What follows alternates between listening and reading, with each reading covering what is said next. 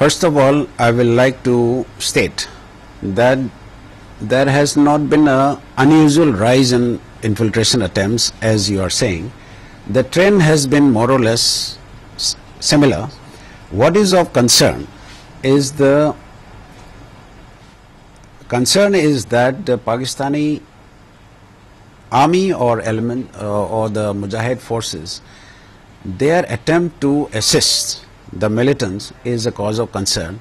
and our counter-infiltration grid is very, very effective and absolutely near foolproof, and I can assure you that any attempt for infiltration would be defeated in detail. I can only make out is that when the infiltration attempt was made in Shahpur a few days back, within a few minutes, the Pakistani army post on the other side, they also opened up fire towards our post. That indicates that there is some kind of a cooperation between the Pakistani army and the militant groups who were trying to infiltrate. There are inputs that certain elements across the line of control are trying to create instability on the line of control,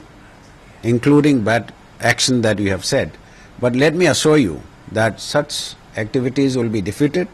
and Indian Army will continue to preserve our honor, and we shall defeat any kind of such designs. As far as IS is concerned, in our area, on our side of the line of control, particularly in areas south of Pir Panjal, I will like to assure you that there are no footprints of any kind, and if they attempt to establish their footprints, let me assure you that Indian Army, along with the other security agencies, will defeat them, and we will not allow them to have any kind of presence here.